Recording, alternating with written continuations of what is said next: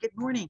I've got a story to share with you today. So, years ago, when our oldest was the only child, so that means a while back since he is 25, and there was a movie that he really enjoyed watching like every day. And this was a movie that we had on cassette. So, the VHS that you put in the VHS cassette player. And that movie was The Santa Claus, the one with Tim Allen, where there arose such a clatter, something like that. And then Santa falls off the roof, and then Tim Allen becomes the Santa Claus, yada, yada, yada. So every day we were watching that movie. And we lived at Grandma's house at the time. And one day Grandma said, "It's not Christmas. Why is he still watching that movie?" And my response was, "Well, right now it's the month of July, so it's Christmas in July." So with that said, Christmas in July, we have some pretty cool Christmas in July cards in our catalog. So I'm going to share those with you just so that you can get an idea. If you'd like to send a Christmas in July card, you can log into your account. So I'm going to do the search. I'm going to type in Christmas in July. There we go. And so that brings up the Christmas in July cards where you see Santa on the beach with the palm trees playing the ukulele or with the surfboard and all that. So you have those different ones to choose from. You can also create and make your own if you like, because that is an option that we have. And let's see, in the gift section, I'm going to switch to the gifts.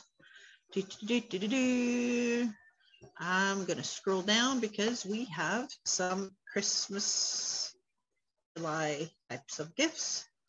There you go. And it's loading.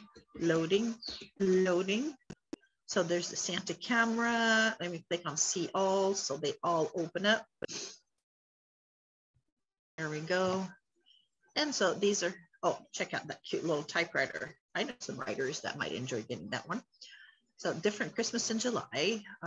With the Santa sleigh. Yeah. So the plates to where they come with the little plates, the cookies and plates. So all sorts of different things that you can have fun with, celebrate Christmas in July. And one more thing I wanted to do since you're with me is I have to choose someone in a group to send some Rice Krispies to, because that's one of the gifts that we have in our catalog. So since we have 50 people to choose from, I put 50 on the wheel, and each number is assigned to a name. I have the list.